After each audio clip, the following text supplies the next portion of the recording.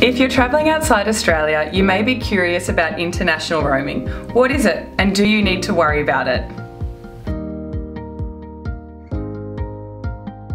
When you're travelling overseas, your phone won't work the same as it does at home.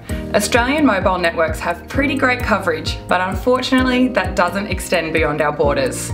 So to make calls, send text messages, or even use data using your existing SIM, you'll need to use international roaming, which sounds like a great service in theory until you get the bill. There are actually some great alternatives to international roaming which can save you loads of money. If you're planning on making phone calls while travelling abroad, consider buying a local SIM card in the country that you're exploring. Just pop the SIM card into your unlocked handset and you're ready to go. You'll have paid in advance for a specific amount of call and data usage.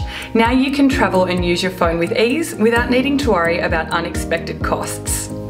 Just keep in mind that if you're planning to call home, your prepaid provider will have their own international call and SMS rates.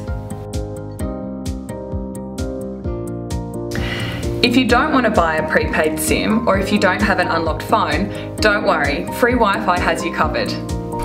You'll probably find Wi-Fi in your hotel or hostel, at cafes, as well as bars and restaurants. And with the help of Skype, Viber, WhatsApp, or even just Facebook Messenger, you can SMS, call, or even video call your family and friends back home for free. So it's fairly simple to stay connected while travelling abroad.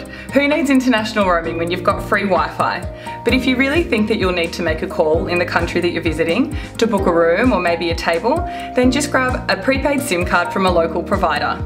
Now before you head off on your holiday, don't forget to subscribe.